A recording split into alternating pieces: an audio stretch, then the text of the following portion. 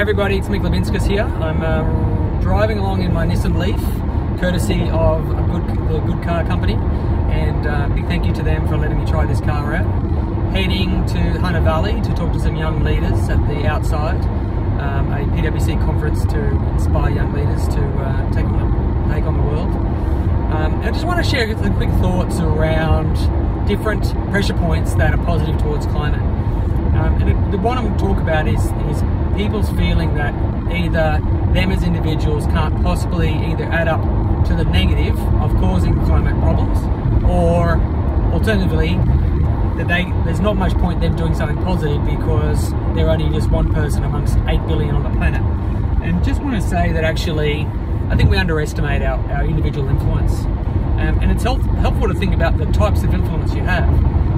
One of the ones people think about the most is voting, and most people in the world, a lot of people live in democratic countries and they get a chance to vote in different elections, so that's definitely an obvious one where you can support climate positive elected officials in different levels. But the others that you can think about is also being a customer, and while you might think actually your individual purchase decisions don't really add up to much, they actually really do, and they can start changing companies. And it's big corporates have now realised that it's not a niche, small set of companies, customers who are into climate positive products, but actually a much growing group as well. And also in buying those products, you start to influence others because they see you using it and taking climate positive decisions, so that's a real positive as well. The third way that you can be positive influence is actually through being an employee.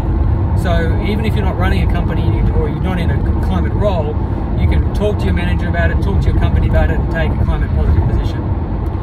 So definitely employee pressure, I think, has been another big change that's got a lot of corporates to start acting more positively.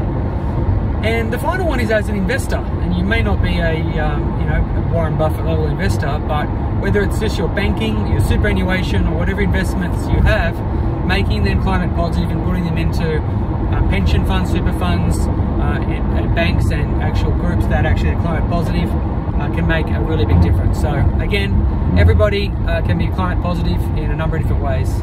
Big shout out again to a Good Car Company for giving me the car, and appreciate it. Bye.